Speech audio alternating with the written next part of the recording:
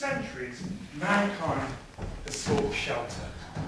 Our early ancestors looked to nature to protect them from the elements and wild animals we share this earth with. Dangerous. So, mankind developed the will and the need to survive, and probably learned from the animals they feared. A bear will find itself a nice, deep, dark cave somewhere and tuck itself into the long, harsh winter months, safe from the elements, the animals, the danger. So, what better to do than find yourself a nice, big cave. A cave big enough for your entire family, a place where you can feel safe, secure, a place where you can belong. The only problem is, all the caves have a resident bear. So, the time comes when the men have to take the biggest stick and the sharpest stone, and they have to venture into that deep, dark cave in search of the beast that lies within. And when they find it, they have to summon up all that strength they knew they had somewhere and deliver the fatal blow to the bear. What about the bear, though? Big guy walks into a bar. He just didn't see it down there.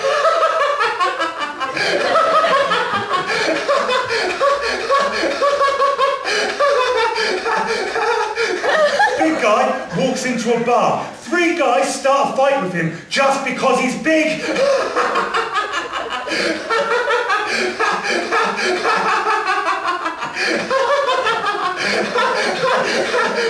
Big guy walks into a bar.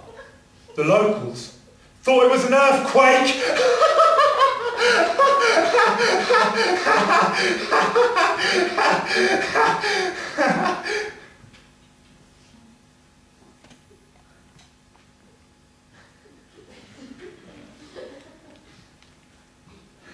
You see, it's not the bear's fault that he was quietly sleeping in the darkest corner of the cave. The bear, like all things, just wants to survive. It just wants to go about its routine. It just wants to be itself. Until one day, it's rudely awakened. Dangerous. Big guy goes round his mate's house, sits on a chair and breaks it.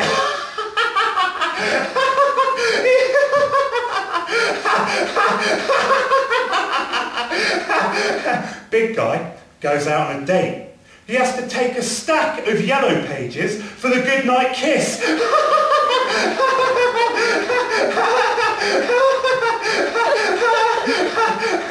Big guy goes out to buy a car. He accidentally buys a Mini. A Mini!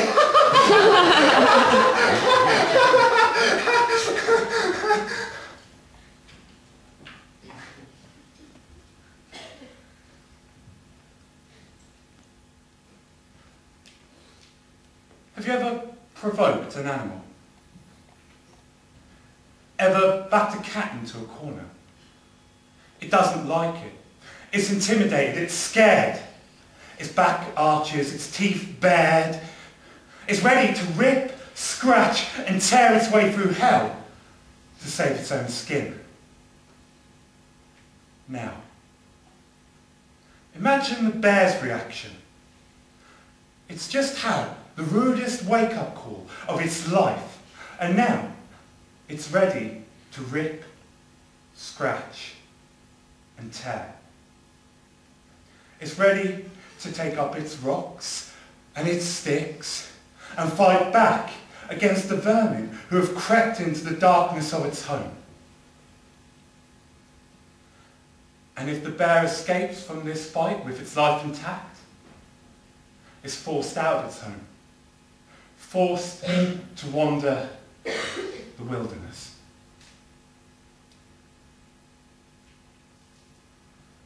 You see, the first time I met her, it was in a park. It was a cold day, so I was in a rush when I noticed her out the corner of my eye, this dark shape in the corner of the frozen pond. There was a crowd gathered around, so I decided to go over and help. But as I did, the crowd dispersed. And I slowly reached down and pulled her out of the freezing water. Her school uniform was soaking wet. She just stood there, it was dripping constantly.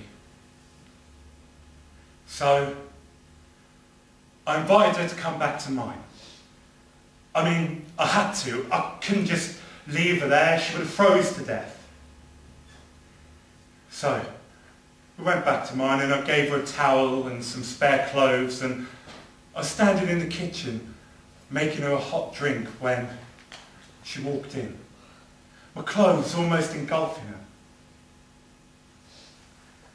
And then I took her through to the front room and I sat her down on the sofa. And we talked. We talked for hours about everything and anything she could think of. It turned out that she had broken up with her boyfriend and he had pushed her into the pond. The bear wanders the wilderness looking for a place to lay his head, a place to call home. More than home. A place like his cave, a place where he feels safe and secure in the deep darkness, a place where he can be himself and where he can just belong.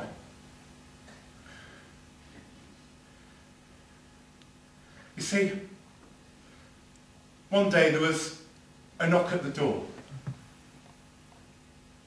And it was her again.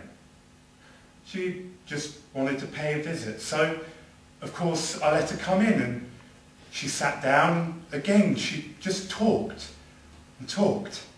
She started telling me all about her latest project, something to do with biology. Apparently she'd spent most of the day dissecting small animals. You see, I didn't mind. I didn't mind that she just sat there and talked. But the neighbours soon started to talk. Have you heard about him in number 12?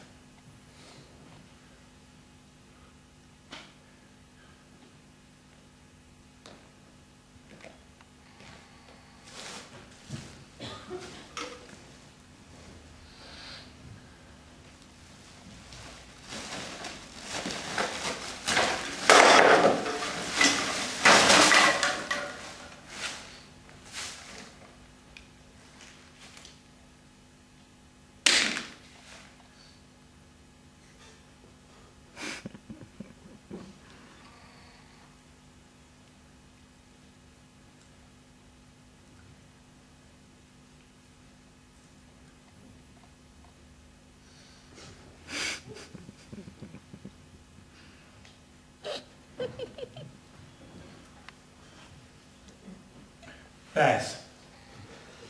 Bears are a carnivorous animal.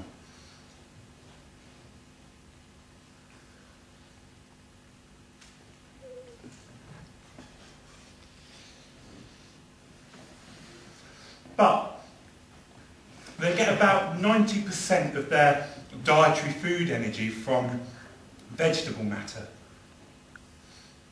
You see, bears use their size to scare off smaller animals.